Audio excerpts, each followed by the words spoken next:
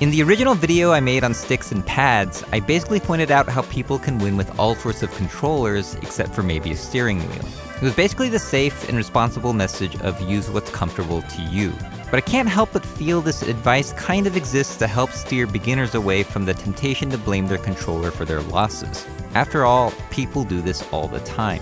But the truth is, the type of controller you use can absolutely affect your play and your overall gaming experience, and this is why people who have never really played in arcades wonder if they should spend hundreds of dollars on an arcade stick. But if there's anything we learned about pad players in recent years, it's that they're doing well for themselves. Like, really, really well. While there's no need to switch if you're already comfortable on pad, arcade stick culture is pretty awesome because of how customizable everything is. Like the clothes you wear on your body, this kind of customization allows you to express yourself in a genre that celebrates individual achievement, and at the very least, it can show you're someone invested in these games. Even people who use a stick completely in its default form have made choices about the brand and its components. For the case, people have used everything from Xboxes all the way to shoeboxes. Weight and materials are important to make sure they can withstand your inevitable button mashing, and also so that the stick doesn't move around too much. The top of your case can act as a nice big canvas to exhibit your favorite artwork or just something you like. Function-wise, the case determines your button and lever placement. For example, arcade layouts like the Vuelix have the lever close to the buttons, which likely comes from tabletop machines which didn't have much room, especially for two-player setups. This button placement is good for playing on these 6 buttons or these 6 buttons. In contrast, you can also have the Noir setup, which puts the lever a little further away and has a button layout that better fits the shape of your fingers as long as you're playing in this position. Placement is especially important for the start button so you don't accidentally push it and forfeit the match. As for button types, you basically want to look for sensitivity, size, and noise levels. Noise levels are important because you either don't want to give away your button presses to your opponent sitting next to you, or you want your opponent to hear your fake button presses to throw them off. If they complain, you can always blame them for listening in on your buttons. If you simply don't want to telegraph what you're doing, you can get silent buttons or play on pad. Though of course, this doesn't stop people from looking at your hands from across. Can't escape from crossing. Another important thing to consider is the board you use. Third-party boards are good because they're sold individually, allowing you to make custom sticks, and are sometimes compatible with consoles of opposing brands. The board I use works on pretty much anything. The downside is that companies can detect third-party boards and cripple their use. Sony puts an 8-minute time limit on unlicensed boards, which can ruin you in tournament if you don't consistently update with the latest firmware. Finally, you have many choices of levers, and from my experience, it's one of the parts people are most sensitive about.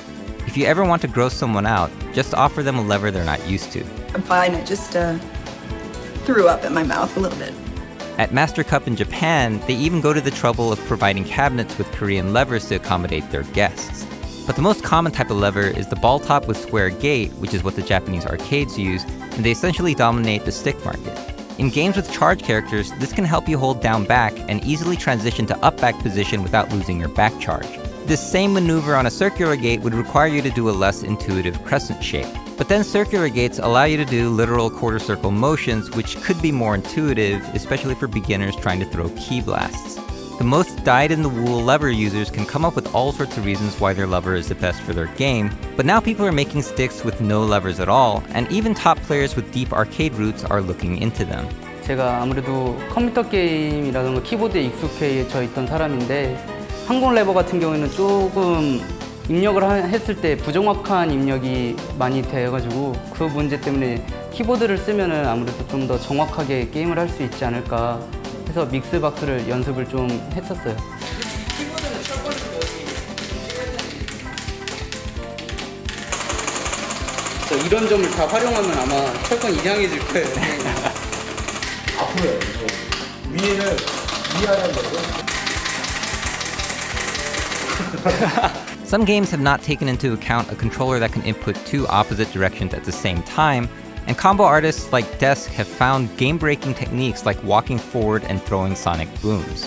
Things like this, or why the use of these controllers in tournament, have been controversial, especially in the Smash community. But a controller with theoretical benefits doesn't help you much if you're not used to playing on it. The question becomes, are the benefits of getting good with another controller type worth spending the time to learn it? For Tekken player Meat, it was because he actually prefers pad for one character and stick for another. JD, what's he playing on pad? He's going to stick now? New stick? Maybe he plays Jack on stick? I guess so, yeah.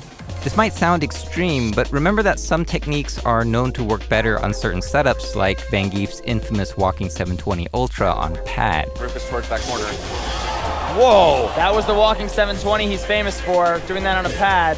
It's stuff like this that makes it hard to shake the feeling that arcade sticks are becoming relics of the past. But some of the coolest and most valuable things do look old, like vintage guitars, pre-distressed jeans, and pre-distressed vintage guitars. If function and comfort were the only things that mattered, I think there'd be a bigger market for the D-pad arcade combination. Anyways, this was Gerald from Quarry Gaming. Thanks for watching.